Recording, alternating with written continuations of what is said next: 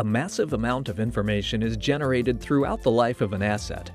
This data is stored in many places: databases, paper files, headquarters, and on location. And as a result, the information available to decision makers is often inaccurate, out of date, incomplete, inconsistent, or poorly synchronized. Siemens PlantSight Digital Asset Portal can help you to manage your assets and puts the information you need at your fingertips. PlantSight merges data from many sources into a rich visual experience, offering one portal for the complete life of your assets. Let's look at the digital reliability with a focus on turbines in our petrochemicals division. In this example, the organization has 8 chemical plants scattered across a continent. KPIs are calculated for each asset and each type of production and are shown here. At this level, we can also see overall production KPIs and equipment health indicators at each facility, some production information, and even a list of bad actors, which allows us to go immediately to problematic assets. Let's take a closer look at the plant that seems to be causing the most trouble. At the plant level, we can see asset health by asset type, like exchangers, compressors, pumps, turbines, and so on. The portal gives us insight into many types of assets throughout this facility and combines basic engineering with sophisticated technical information from Siemens experts and other sources. We can look at pump data or heat exchangers. Back in the plant view, the health indicators have flagged an issue with the turbines. The overall health indicator looks good, but let's take a closer look at the turbine family. Here we see our fleet, sorted by health index. It looks like all 8 are running. The first one on the list, an SGT-800, appears to be having problems. This turbine is running, generating power. It does have a failed start in the last 30 days and several alarms. Our condition monitoring application has raised an issue involving lube oil pressure. Based off this information, this is likely our bad actor and the one we need to investigate. Now we're at the level of an individual asset. The left panel shows conditions that have been raised. At the top of the list is our lube oil pressure. That's the newest condition, and it has not been acknowledged or worked by anyone.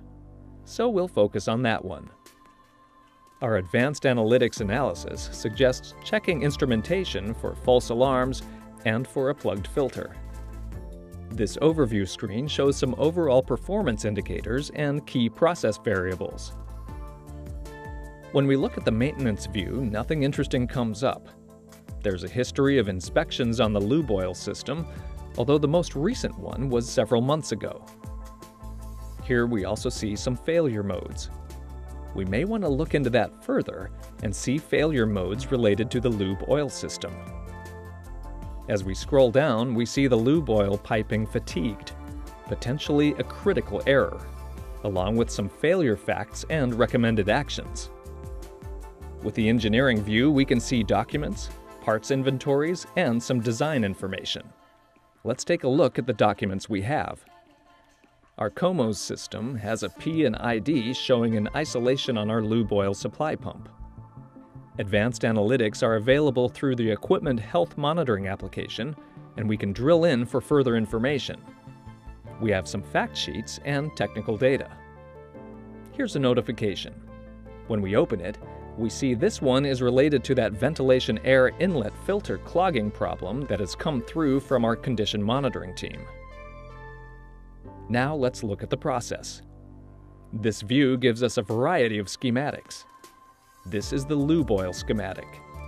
We can also look at the 3D model to get a full view of systems. This 3D model uses our COMOS walk-inside software. We can see the complete train, including the compressor, turbine, and all ancillary equipment.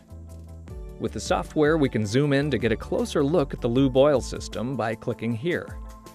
The lube oil system highlighted so we understand where it is and what it looks like. Back on the schematics, we can see the lube oil supply pressure is low, 1.5 bar compared to a 2 bar design level. let's look at some historical data for some additional information. Our trender shows that for the last 2 hours, not much has changed, but we're searching for an issue that may have been developing for a while. So let's go back a bit further. We'll try 8 weeks. Here we see lube oil pressure started dropping approximately 5 to 6 weeks ago and dropped steadily until it reached the current level. That tells us what we need to know. This tells us it's likely a plugged filter rather than an instrumentation issue. With an issue like this, maintenance is needed, so we're going to open a ticket and send it off. To recap, we have researched the problem. An issue was raised by advanced analytics related to low lube oil pressure. We have looked through the overview, the maintenance records, and the engineering. We've picked up some P and IDs, looked at the drawings, and saw some recent notifications. We've also looked into the process, reviewed schematics, and a 3D model, along with some long-term trends. Let's go back to the action panel and acknowledge the issue.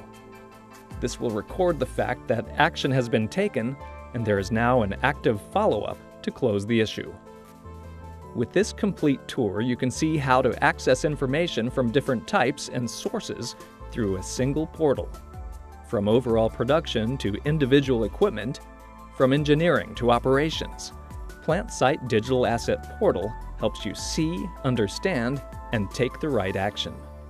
PlantSight, invaluable insights, anytime, anywhere. Siemens, ingenuity for life.